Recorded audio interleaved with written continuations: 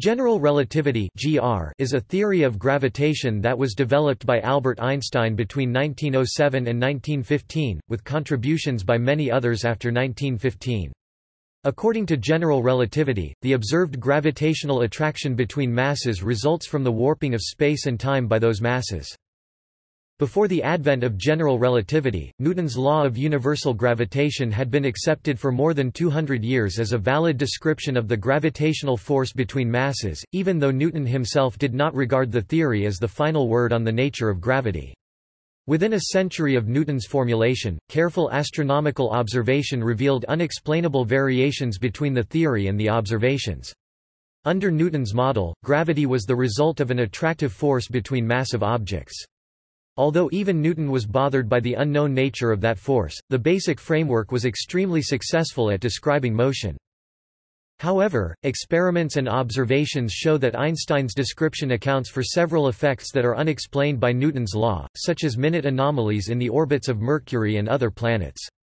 General relativity also predicts novel effects of gravity, such as gravitational waves, gravitational lensing, and an effect of gravity on time known as gravitational time dilation. Many of these predictions have been confirmed by experiment or observation, while others are the subject of ongoing research. General relativity has developed into an essential tool in modern astrophysics.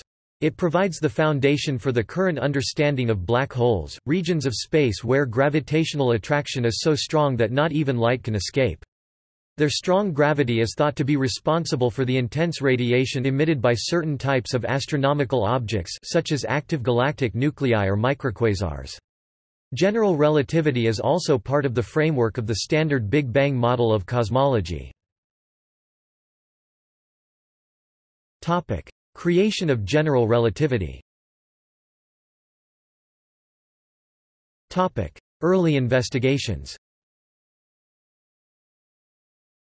As Einstein later said, the reason for the development of general relativity was the preference of inertial motion within special relativity, while a theory which from the outset prefers no state of motion appeared more satisfactory to him.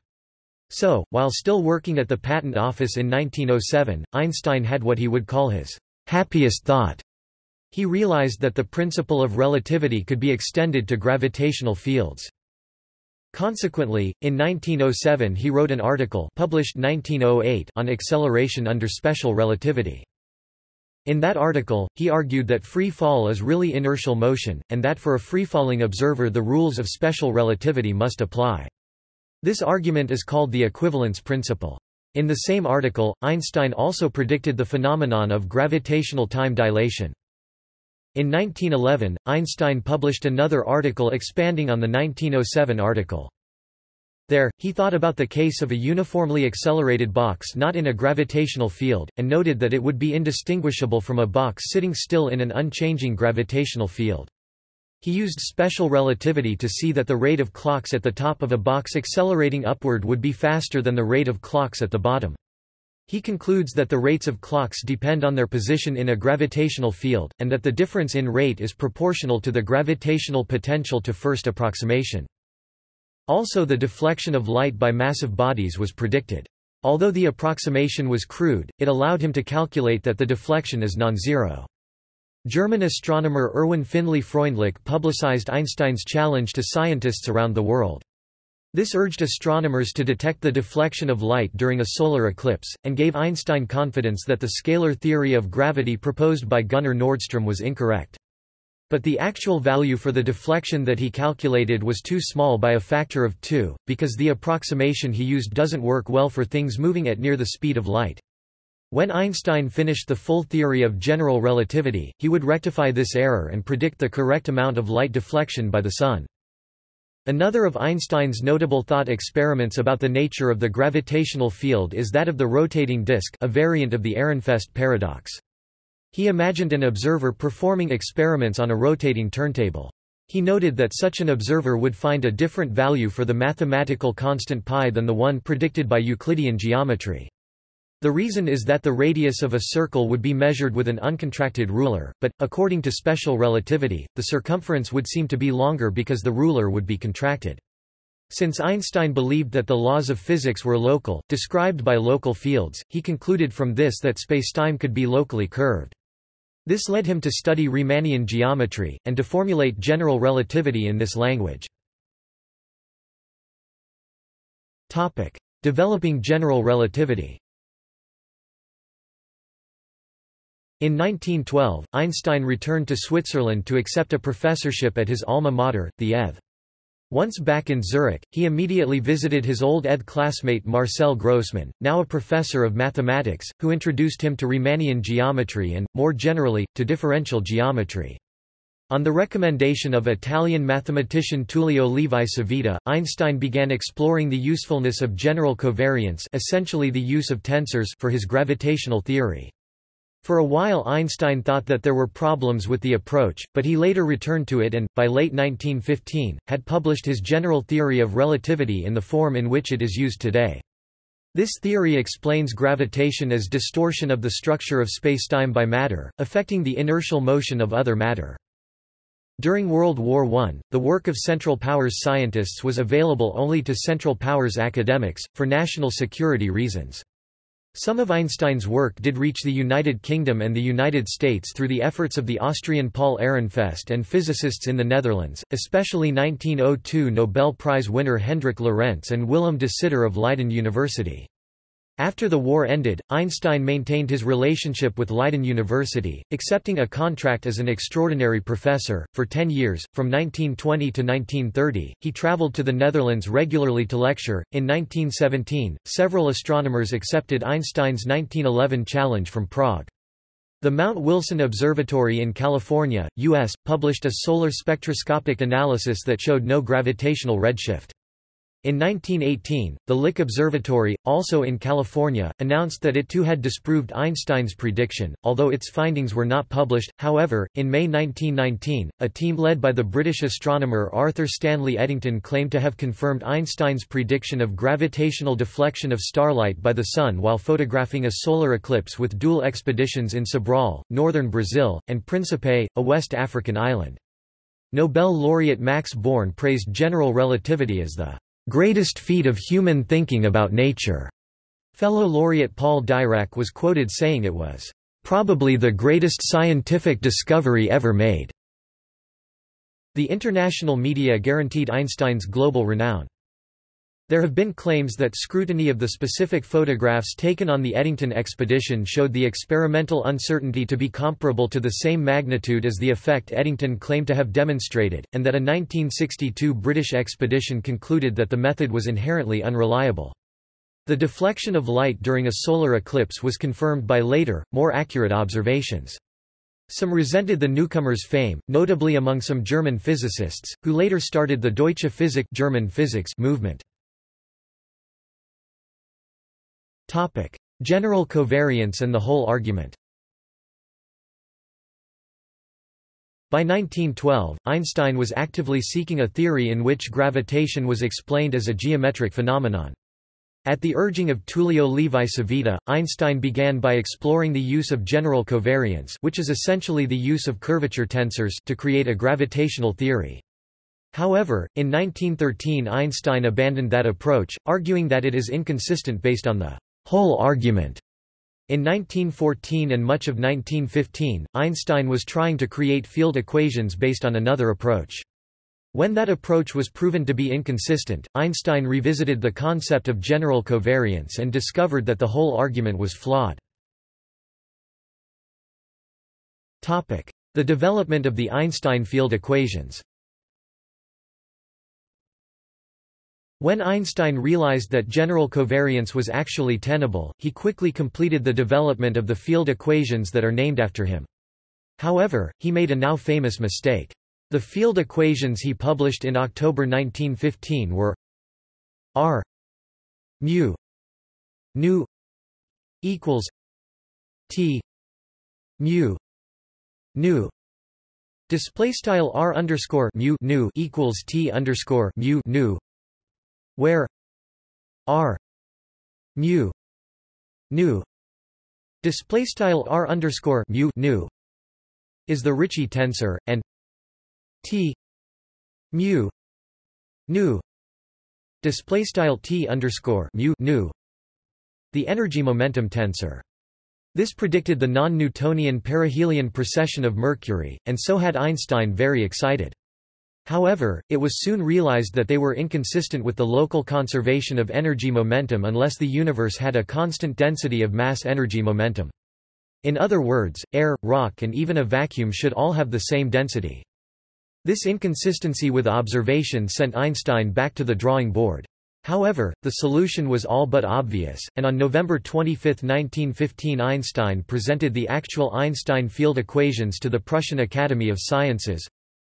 R mu nu minus 1 2 r g mu nu equals T mu nu. Display style R underscore mu nu 1 over 2 R G underscore mu nu equals T underscore mu nu, where R display style R is the Ricci scalar and G mu nu display style G underscore mu nu the metric tensor. With the publication of the field equations, the issue became one of solving them for various cases and interpreting the solutions. This and experimental verification have dominated general relativity research ever since. Einstein and Hilbert. Although Einstein is credited with finding the field equations, the German mathematician David Hilbert published them in an article before Einstein's article. This has resulted in accusations of plagiarism against Einstein, although not from Hilbert, and assertions that the field equations should be called the Einstein-Hilbert field equations.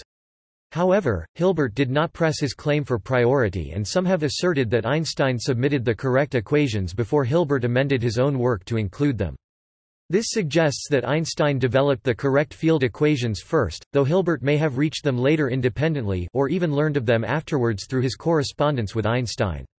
However, others have criticized those assertions. Sir Arthur Eddington. In the early years after Einstein's theory was published, Sir Arthur Eddington lent his considerable prestige in the British scientific establishment in an effort to champion the work of this German scientist. Because the theory was so complex and abstruse, even today it is popularly considered the pinnacle of scientific thinking. In the early years it was even more so. It was rumored that only 3 people in the world understood it. There was an illuminating, though probably apocryphal, anecdote about this. As related by Ludwig Silberstein, during one of Eddington's lectures he asked, "Professor Eddington, you must be one of 3 persons in the world who understands general relativity." Eddington paused, unable to answer. Silberstein continued, "Don't be modest, Eddington." Finally, Eddington replied, "On the contrary, I'm trying to think who the 3rd person is."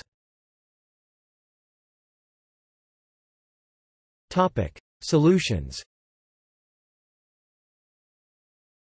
The Schwarzschild solution. Since the field equations are nonlinear, Einstein assumed that they were unsolvable. However, Karl Schwarzschild discovered in 1915 and published in 1916 an exact solution for the case of a spherically symmetric spacetime surrounding a massive object in spherical coordinates. This is now known as the Schwarzschild solution. Since then, many other exact solutions have been found. The expanding universe and the cosmological constant. In 1922, Alexander Friedmann found a solution in which the universe may expand or contract, and later Georges Lemaitre derived a solution for an expanding universe. However, Einstein believed that the universe was apparently static, and since a static cosmology was not supported by the general relativistic field equations, he added a cosmological constant lambda to the field equations, which became R mu nu minus 1 2 R G mu nu plus lambda G mu nu equals T mu nu display style r underscore mu nu 1 over 2 r g underscore mu nu plus lambda g underscore mu nu equals T underscore mu nu. This permitted the creation of steady-state solutions, but they were unstable. The slightest perturbation of a static state would result in the universe expanding or contracting. In 1929, Edwin Hubble found evidence for the idea that the universe is expanding. This resulted in Einstein dropping the cosmological constant, referring to it as the biggest blunder in my career. At the time, it was an ad hoc hypothesis to add in the cosmological constant, as it was only intended to justify one result, a static universe. Topic: More exact solutions. Progress in solving the field equations and understanding the solutions has been ongoing. The solution for a spherically symmetric charged object was discovered by Reissner and later rediscovered by Nordström, and is called the Reissner-Nordström solution. The black hole aspect of the Schwarzschild solution was very controversial, and Einstein did not believe that singularities could be real. However, in 1957, 2 years after Einstein's death in 1955, Martin Kruskal published a proof that black holes are called for by the Schwarzschild solution. Additionally, the solution for a rotating massive object was obtained by Kerr in the 1960s and is called the Kerr solution. The Kerr-Newman solution for a rotating, charged massive object was published a few years later. Testing the theory. The perihelion precession of Mercury was the first evidence that general relativity is correct. Sir Arthur Stanley Eddington's 1919 expedition, in which he confirmed Einstein's prediction for the deflection of light by the Sun during the total solar eclipse of 29 May 1919, helped to cement the status of general relativity as a likely true theory. Since then, many observations have confirmed the correctness of general relativity. These include studies of binary pulsars, observations of radio signals passing the limb of the Sun, and even the GPS system. Gravitational waves are ripples in the curvature of spacetime which propagate as waves, traveling outward from the source. They were first detected in September 2015 by the Advanced LIGO team from the merging of a pair of black holes. Alternative theories. There have been various attempts to find modifications to general relativity. The most famous of these are the Brans-Dicke theory, also known as scalar tensor theory, and Rosen's bimetric theory. Both of these theories proposed changes to the field equations of general relativity, and both suffer from these changes permitting the presence of bipolar gravitational radiation. As a result, Rosen's original theory has been refuted by observations of binary pulsars. As for Brans-Dicke, which has a tunable parameter omega such that omega equals infinity is the same as general relativity, the amount by which it can differ from general relativity has been severely constrained by these observations. In addition, general relativity is inconsistent with quantum mechanics, the physical theory that describes the wave-particle duality of matter, and quantum mechanics does not currently describe gravitational attraction at relevant microscopic scales. There is a great deal of speculation in the physics community as to the modifications that might be needed to both general relativity and quantum mechanics in order to unite them consistently. The speculative theory that unites general relativity and quantum mechanics is usually called quantum gravity, prominent examples of which include string theory and loop quantum gravity. More about GR history. Kip Thorne identifies the «golden age of general relativity» as the period roughly from 1960 to 1975 during which the study of general relativity, which had previously been regarded as something of a curiosity, entered the mainstream of theoretical physics. During this period, many of the concepts and terms which continue to inspire the imagination of gravitation researchers and the general public were introduced, including black holes and gravitational singularity. At the same time, in a closely related development, the study of physical cosmology entered the mainstream and the Big Bang became well established. Fulvio Melia refers frequently to the «golden age of relativity» in his book Cracking the Einstein Code. Andrei Trautmann hosted a relativity conference in Warsaw in 1962 to which Melia refers, General relativity moved very successfully from that meeting in Warsaw, hot on the heels of the Pound-Rebka experiment, and entered its golden age of discovery that lasted into the mid-1970s. Roy Kerr, protagonist of the book, contributed an afterword, saying of the book, "It is a remarkable piece of writing capturing beautifully the period we now refer to as the golden age of relativity."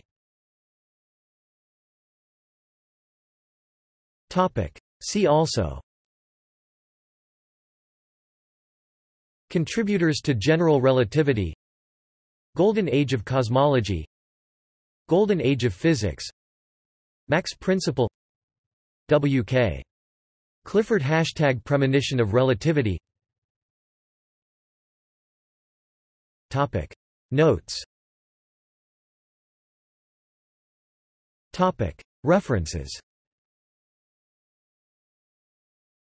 Pays, Abraham 1982. Subtle as the Lord, The Science and Life of Albert Einstein. Oxford, Oxford University Press. ISBN 0-19853907-X. Einstein, A., Grossman, M. 1913. Entwurf einer verallgemeinerten Relativitätstheorie und einer Theorie der Gravitation. Outline of a generalized theory of relativity and of a theory of gravitation. Zeitschrift für Mathematik und Physik. 62-225-261. Einstein and the Changing Worldviews of Physics. Editors: Lehner C., Ren J., Schemmel M. 2012. Birkhauser. Genesis of General Relativity Series. Schwarzschild, Karl. 1916a. Über das Gravitationsfeld eines Massenpunktes nach der Einsteinschen Theorie. Sitzingsber. Preuß. aka D. D. Wiss. 189-196. Schwarzschild, Karl. 1916b. Über das Gravitationsfeld einer Kugel aus incompressibiler Flüssigkeit nach der Einsteinschen Theorie. Sitzingsber. Preuß. aka D. D. Wiss. 424-434. External links. Works related to the foundation of the generalized theory of relativity at Wikisource.